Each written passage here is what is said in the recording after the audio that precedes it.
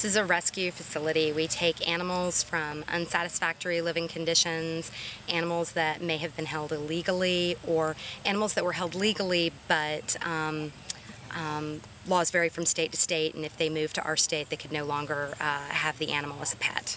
So tell me a little bit about the kinds of animals that you have here. Besides the, are you calling it the Zedonk? We're calling it the Zedonk, and besides, we're calling her Pippi Longstocking for right now. Besides Pippi, we have horses, donkeys, other zebras, elk, macaws, cockatoos, American alligators, iguanas, a variety of snakes and lizards, servals, leopards, African lions, Siberian white tigers, golden Siberian tiger, gray wolves, the timber wolf, tortoises, a whole variety.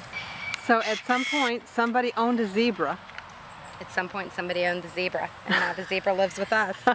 And it may have just been a matter of somebody had it as a farm animal and mixed with a variety of horses and donkeys, and maybe they couldn't care for it anymore.